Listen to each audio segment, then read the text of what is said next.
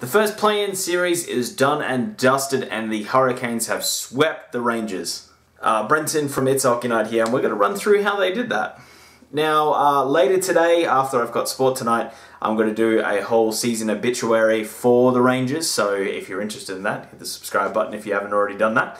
But yeah, let's go through how the Hurricanes swept the Rangers. For a lot of these series of the winners, I'm going to say how they won the series, but I think it's easier for this one to just say sweep. It's a harder one to put an actual fingerprint on this series to say a player put his stamp on this whole series. I mean, there were great performances. Svechnikov, obviously, with his hat-trick in the second game. Aho doing very, very well throughout this game. I would say he was more likely the one that did the most damage throughout the series. 3 goals, 5 assists for Aho in 3 games is a massive effort. So offensively, he really was the straw that stirred the drink and got everything going. But that's not to take away with, and this is why I say this was a whole team effort. They were able to keep the 6th highest scoring team during the regular season down to a very small amount of goals. The Rangers just managed 4 goals throughout the series, and except for the game 3, they didn't look like they were going to score anything more than that. They came out this game as you would expect when it's do or die. I think they left it a little bit too little too late, and they were a bit late to start. Plus they were outclassed, but yeah, game 1 and 2, even though the goaltending was very good by Mrazek, the defense was a lot better. The defense, I think, was the real key in this series in allowing the Hurricanes later in the game to score a lot of goals. The first periods are pretty equal. It's 3 goals to 2 across all the games. So it really was their ability to just swallow the Rangers, really get them frustrated, and then the Hurricanes offense could, in the second and third, score the goal. So I really think that's the biggest key of this series was their defense. They were really able to grind. They were extremely mobile, but extremely physical at the same time. It's a really awful combination. I wouldn't want to be seeing this team in the next round because they have a very good defense. That's scary. That's very scary in the fact of just how mobile they can be, but also how aggressive they can be at the same time.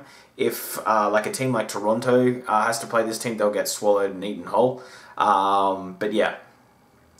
Which allowed the goaltending to obviously shine. Mrazek did quite well. Now, today, Reimer did very well in the back-to-back situation. Obviously, in the first period, it's probably the best period the Rangers have had this entire series, and that's the thing. He didn't let up any bad goals. And then they were able to counterattack the other way. Now, obviously, some things didn't go the Rangers' way in the fact that, you know, a lot of their stars didn't score. Their defense seemed out of touch and very out of breath the longer the game went.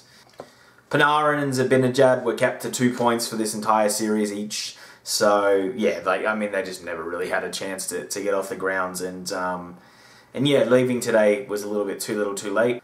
If they could have it all over again, I think they would rather go with Shesterkin over, God, what's his name? God, why am I blanking on this? What is his fucking name? Lundqvist. Oh my God. Yeah. Jeez. I think they would have rather gone with... I think if they could do this again, they would have rather started with Shesterkin over Lundqvist. I think that would have...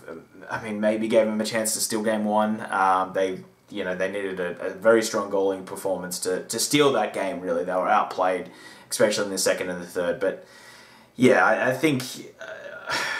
you look at this series and you kind of go, well, the better team won. And the Hurricanes are a team that could play all 60 minutes, and the Rangers weren't a team that could do that.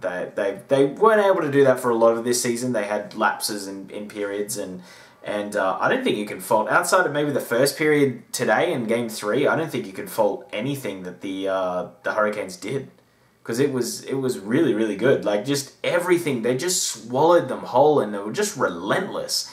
If they got a 2-1 lead in the third, they were just relentless in making that 3-1, 4-1. It was just a whole overall work ethic. It was a whole team-in vibe. Again, Aho was a complete star this series. I think, yeah, watch to him if this team goes deep. This is a coming out party for him, big time, because, yeah, that's a lot of points. He really, put a bit of a stamp on this series, but I think it was a whole team effort. I can't name many players that did poorly for the Hurricanes. They really just were able to just, really have that grit and that grind. I didn't mind Hayden Fleury as well. Had a lot of jam to his game and on defense. It was a real pain in the ass.